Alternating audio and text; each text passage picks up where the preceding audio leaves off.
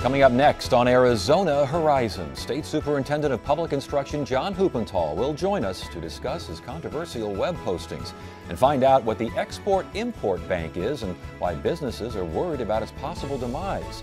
Those stories next on Arizona Horizon. Arizona Horizon is made possible by contributions from the Friends of 8, members of your Arizona PBS station. Thank you. Good evening and welcome to Arizona Horizon. I'm Ted Simons. It was 1 year ago today that tragedy struck Arizona. 19 firefighters from the Granite Mountain Hotshot crew lost their lives in the Yarnell Hill fire. ASU Regents Professor Stephen Pine, who has written numerous books on wildfires and wildland management, talks about the severity of the Yarnell Hill fire.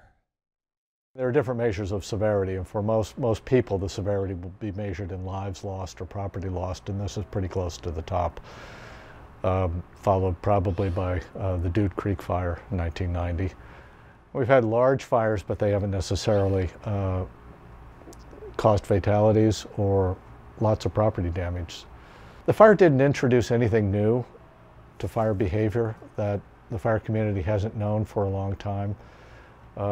Steep terrain, dense brush, drought, maximum temperatures, winds, and then thunderstorm downdrafts, dry downdrafts on top of that. Boy, this is all textbook fire behavior, and all those compass points were all aligned in the same direction towards maximum fire intensity. This afternoon, a memorial ceremony was held in Prescott to remember the fallen firefighters. A bell in Courthouse Square rang 19 times in honor of those who lost their lives. Arizona Superintendent of Public Instruction John Huppenthal is under fire for posting controversial and anonymous online statements that many Arizonans found offensive. John Huppenthal joins us now on Arizona Horizon, and we thank you for joining us. Ted, it's always great to be with you. Well, it can't be easy, but we're going to try and figure out what's going on here. And the first question is why? Why did you feel the need to make the online postings that you made? Ted, I shouldn't have. It was a mistake, and I let my family down. I let my team at the Department of Education down, and most of all, I let the citizens of Arizona down. So it was a mistake. I shouldn't have done it, and I've apologized for it. But the important thing is we've got a job to do, and we're working on that job. My team is working on that job, often in a spectacular fashion. Let me give you one example. We have a program in Arizona, English for All Students. It's structured English immersion. We reclassify, we move over 90% of our students into our regular classes with skills in reading, speaking, and writing English. It is one of the more spectacular education success stories across the nation. You have this education success story, and yet no one wants to hear about it. They want to know why. They want some answers from you. They want you to explain yourself as to why you made the postings and why you did it anonymously. Well, Ted, it was a mistake. I shouldn't have done it, and I apologized for it. I let my family down. These writings didn't reflect, most of all, my actions as superintendent. Let me give you another example. We have a program called Move On When Reading. Requires that students have basic reading skills by the end of 3rd grade. 3 years ago, we had 4,400 students that failed that classification. It is another one of these spectacular success stories. We moved that down to 2,200 students that are at risk now. It's a huge success story. It's been a partnership that we've had with Governor Brewer, with the State Board of Education, and we've done a phenomenal job partnering with the school districts. Some of the school districts, over 90% of their students, they've rescued them as a result of this program. I think some of those school districts, some of those educators, some of the students, some of the parents, some of the teachers, they still want to know why. I understand that you've now said it's a mistake, and you have apologized for this, but people want to know why. What made you sit there in front of your computer and engage in these kinds of debates and do it anonymously? Ted, I have a passion for public policy. It drives me in everything that I do, and it's a passion to serve the community and to do it with a great deal of knowledge. My blog comments, they were offensive, they were hurtful. I've repudiated them. When I go home at night, I study every single night. I go and I read. I have over 600 books on my Kindles. I have 4 Kindles. I fluctuate between all those. We expect leaders to have a profound knowledge. My blog comments the blog comments that people have read don't reflect that profound knowledge. And I seek that. I owe it, I feel deeply apologetic for those blog comments, but they absolutely were a mistake. Let's go back to what we've done. These things that we've done as a department have been phenomenal. Just last week, I met with a superintendent of a small school district, and he was telling me he was just euphoric. The previous year, it had taken him 40 days to do a report, and with the work we've done at reducing administrative costs, it only took him 4.5 hours. We're now $300 per student below the national average in administrative costs. That's $330 million that have been freed up in reduced administrative costs. We've been a part of driving that at the department, just stripping out all the bureaucracy and paperwork.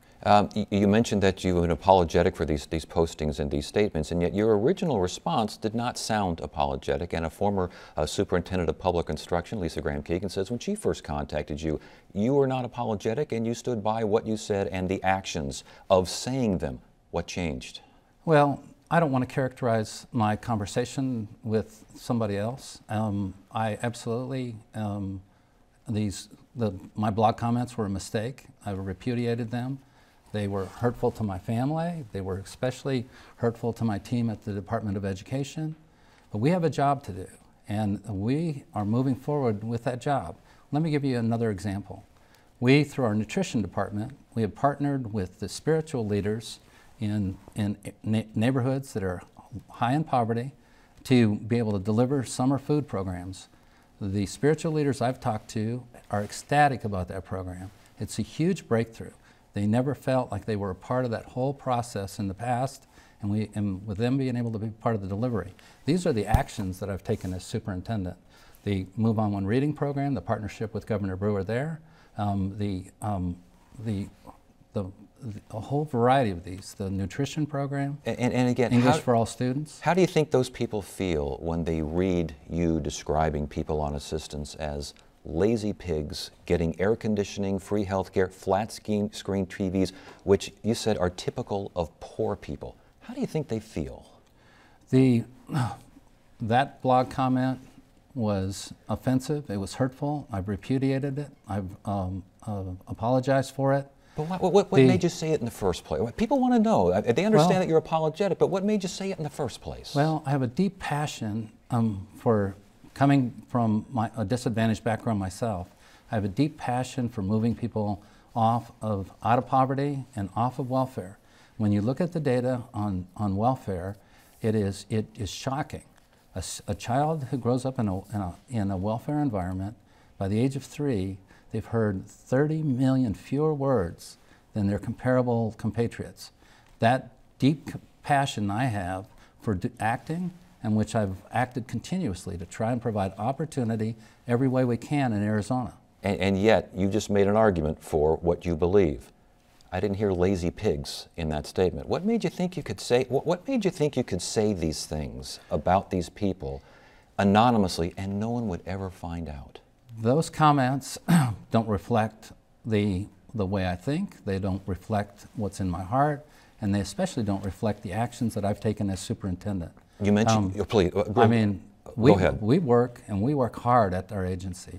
And when we talked about the people that were in there, it's common for me to leave the department at 7 or 8 o'clock at night and to walk by office after office. There are people still there working on the mission.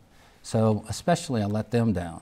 But the work goes on. We're doing amazing things in that agency. Did you post any of these online comments from your office? There were a couple, evidently, that were posted from the office. Appropriate to do that, do you think?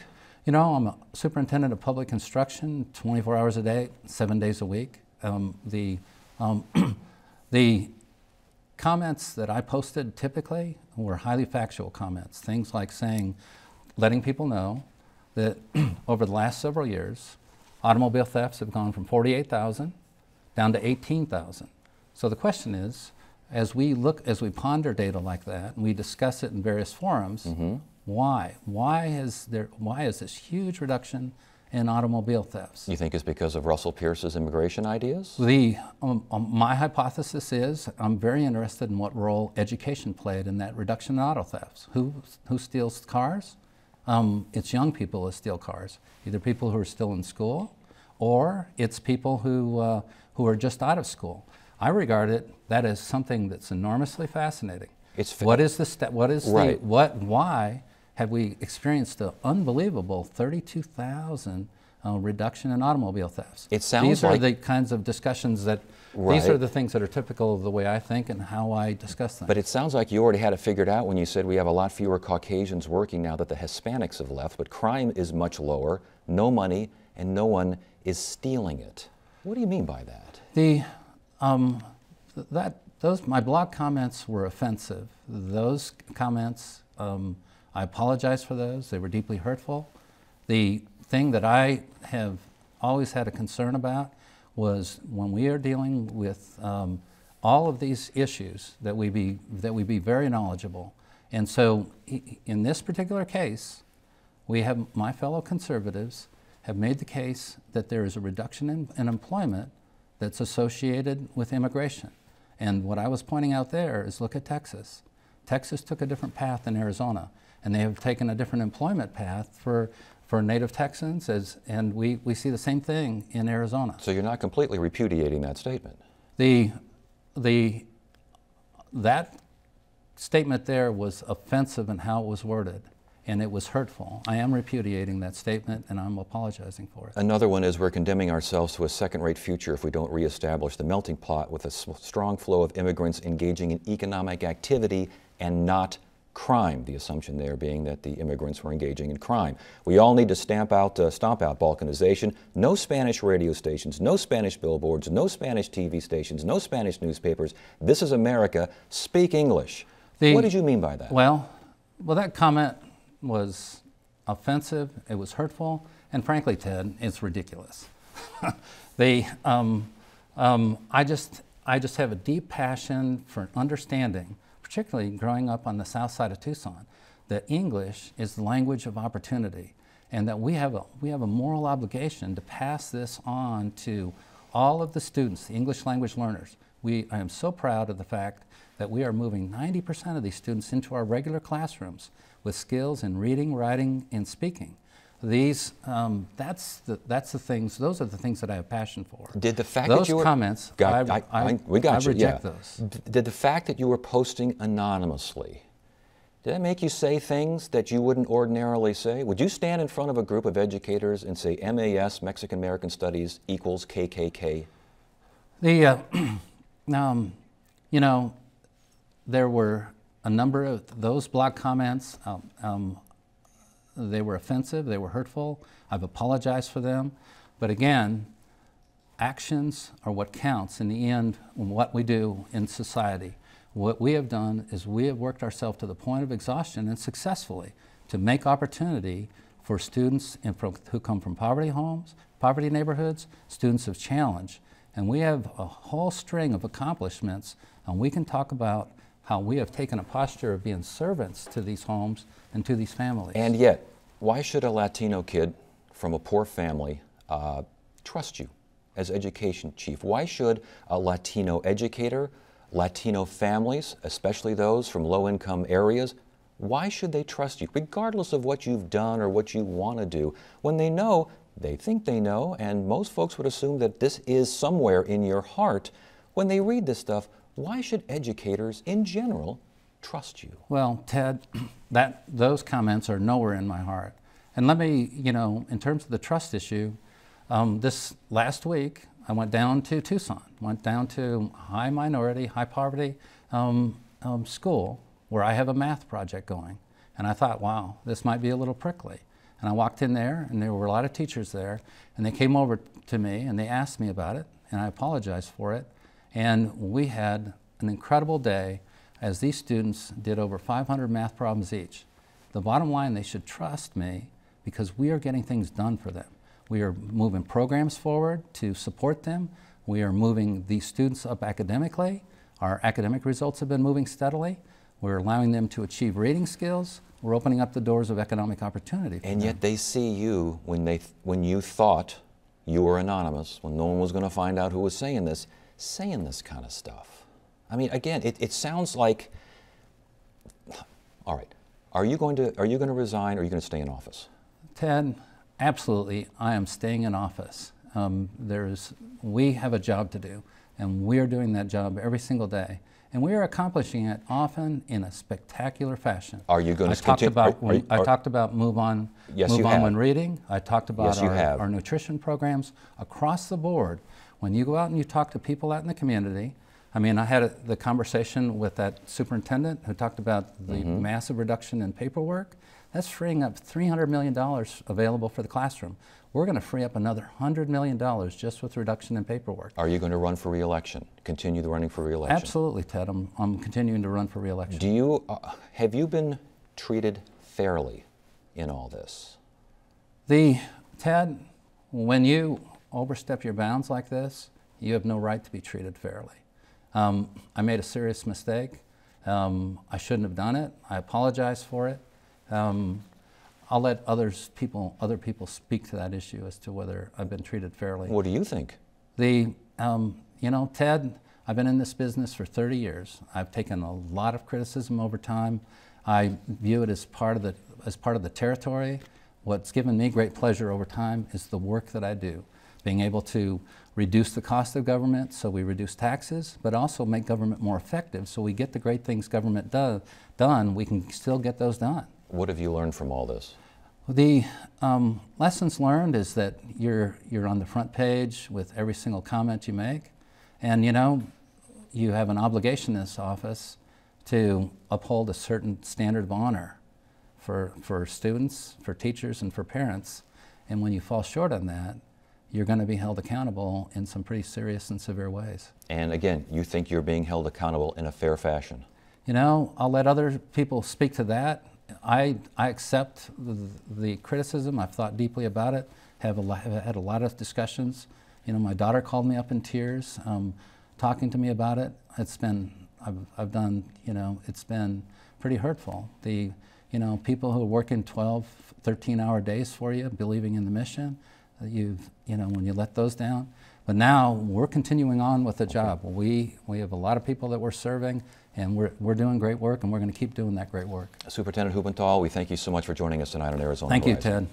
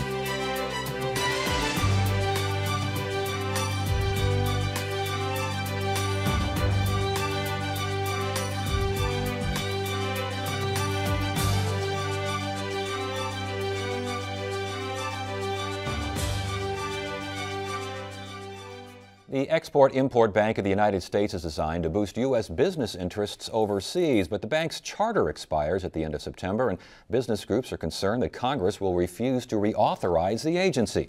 Dennis Hoffman is director of the Seidman Research Institute at ASU's W.P. Carey School of Business. He's here to talk about what the bank does and its impact on the economy. What does this bank do? Well, first, Ted, this is great. This is the fight du jour.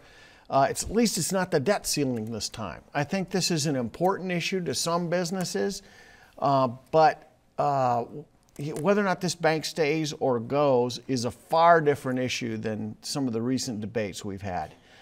You know, on the side of getting rid of this bank, well, let me back up here. The bank really is designed to provide credit for these export-based transactions that take place. You know, trade depends upon credit. Now, 98% of this credit comes from the private sector. Only 2% comes from, from this bank. But yet it remains controversial. Those folks that want to get rid of it, and they range from Ralph Nader to the Tea Party, by the way. Now, there's a strange union, but they want to get rid of this because they don't support big businesses. They see that this bank supports two primary businesses in the U.S., and that's Caterpillar and Boeing, although there's a vast array of smaller businesses that also are supported. Correct me if I'm wrong here, but looking into this, it sounds like it subsidizes already subsidized foreign government buyers. Is that remotely in the ballpark? Possible. You could think of it that way, and so therefore it's redundant. We get rid of a little bit of G. That means a little less government. Taxes can go down. Yada yada yada. The challenge with that particular argument, and that is what's advanced by those that want to get rid of it, is this is a competitive environment, and you will be ceding some jobs to foreign governments that don't get rid of their export financing subsidies. And that would be places like Japan, Korea, to some degree Europe does this, although Europe and the US have this mutual agreement around airlines in terms of their domestic markets. But nonetheless, there will be some job loss here in the U.S. If Boeing and Caterpillar don't get this break. Have we seen job losses just because of the debate regarding reauthorization? Well, probably not. I don't think, I don't think it's reached that level, and I think that markets will find a way. So if Caterpillar and Boeing lose this subsidy, they're going to have to take it out of their employees, they're going to have to take it out of their returns to their shareholders, or they're going to have to find some alternative means of financing. I've heard it called cronyism. All right. And I've also heard it to say cronyism and really not all that effective. Valid? Well, the incentives are everywhere, and people have to understand this. I'm told that Texas has the best tax structure, and that's why all businesses move to Texas. Well, they also have the biggest incentive fund. It's $20 billion. Texas's incentive fund annually is almost as big as the entire U.S. Export-Import Bank. These are big deals. Incentives are at play, and we'd like to say in a perfect world we could get rid of crony capitalism, but it's a tougher game to play if you're the first one to get rid of it. Well, with that in mind, we talked about what the critics say. Supporters, including President Obama, who wants to extend that charter, I think, 5 years, and he wants to increase the amount that the bank can lend. What will be the impact of that? Well, if it's used strategically to promote exports in this country, and by the way, we've not done that aggressively like other countries have, it could be job growing, it could be economy enhancing, but you do have to figure out optimal ways of doing it. I'm hearing, arguments around picking certain industries. Well, we want to only support small businesses. Well, we only want to support those businesses that are friendly to the environment. Now you've got even a second level of government intervention here. To me, a job is a job. If it's a job at a big business or if it's a job at a small business. Boeing obviously is very important in this state, although not a division that relies that much on the Export-Import Bank. But big businesses are important to the labor market. Can you picture Tucson without Raytheon, for example? Right. The big businesses are very important. So we've got one side saying kill it, the other side saying extend it and give it more money to work with. Right. Are there reforms somewhere in the middle that could make at least most folks happy? Sure, there'd be compromises. I think that you'd want to look at this and make sure that there's not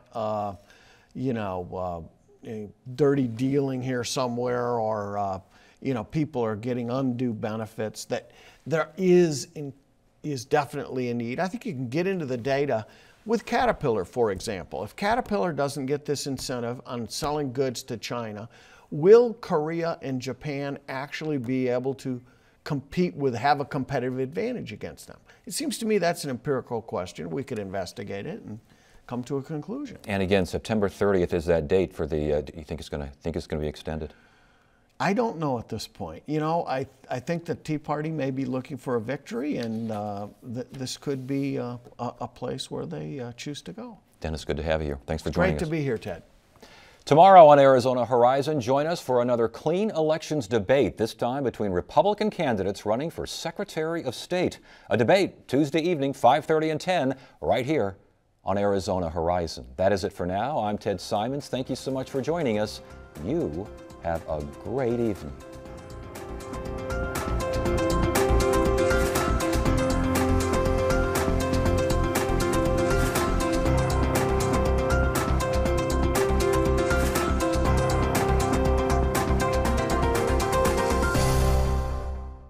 Arizona Horizon is made possible by contributions from the Friends of 8, members of your Arizona PBS station. Thank you.